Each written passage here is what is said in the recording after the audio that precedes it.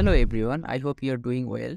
In this video, I will show you how to change the permissions of a mounted drive. At first, type the df command. Here, you will see a list of all the drives. And in this video, I will change the permission of the SDA3 drive. Now, let's check the permission of the SDA3 drive. As you can see, here is a set of all the permissions of the SDA3 drive, and I will change it now.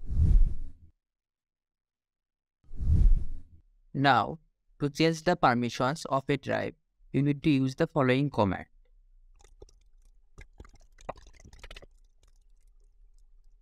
This command will give the user and the group reading, writing, and executing permissions. Now press enter. Give your password. To view the new permissions, type ls-l and the name of your drive. As you can see, only the user and the group has reading, writing, and executing permissions.